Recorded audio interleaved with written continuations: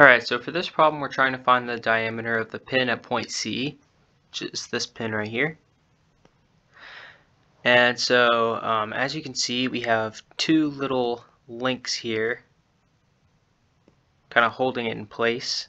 And so when we have two links holding a pin in place like this, that is a case of double shear. And so when we have double shear,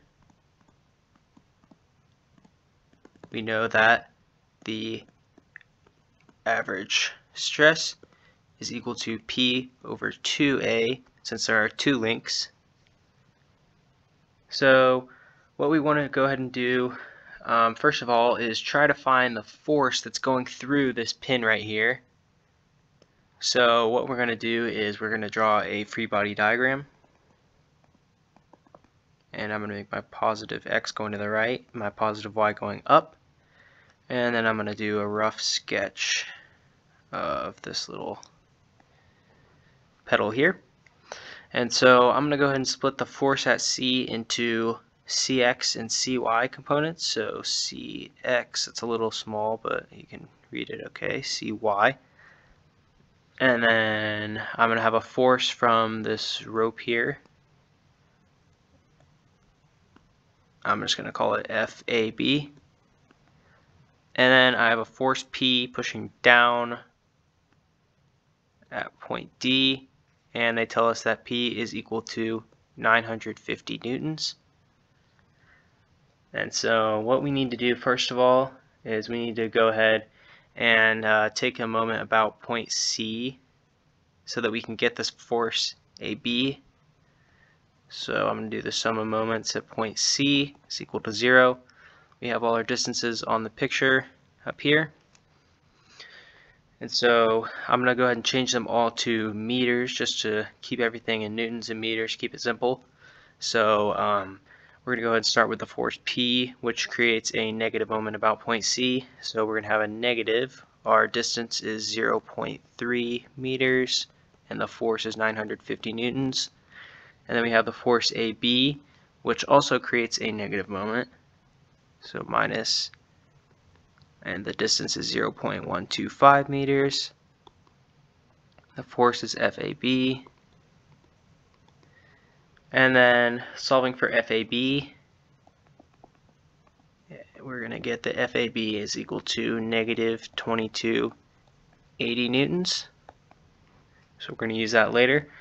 And then in order to find the force going through point C, we're going to need to find the X and Y component, and we can do that by taking the sum of forces in the X direction and the sum of forces in the Y direction. So we're going to do sum of forces in the X direction first, set that equal to 0, and then we're going to get, we're going to have FAB, which is negative 2280, and then we're going to have plus CX, and so we're going to get that CX is equal to 2280 newtons.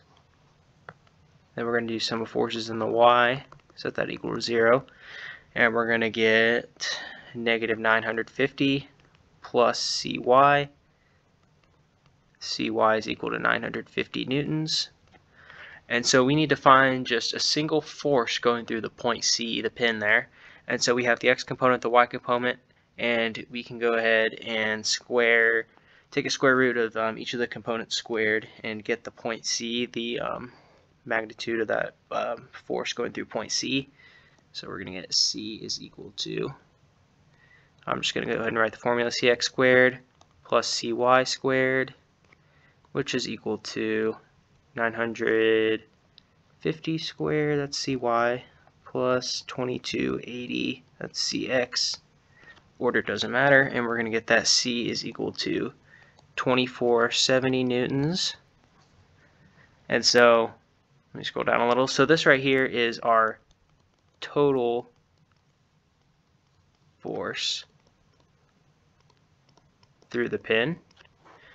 So we have the force going through the pin, and we know that we're trying to find the diameter of the pin, So we know that the formula for area is going to be, the area of the cross-section of the pin is going to be pi over 4 d squared, with d being the diameter of the pin, which is what we're looking for.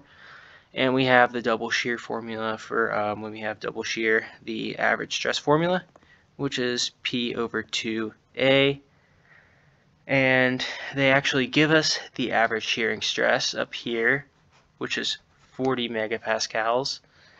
So you can set this equal to, actually I'm just going to go ahead and rewrite. So we have 40, set that equal to the force P, the force through the pin at point C, which is going to be 2470 newtons, and then 2, and then the formula for the area, pi over 4d squared. And it's just a lot of math, but solving for d, we get that d is equal to 6.27 millimeters. And that's going to be our answer for this problem.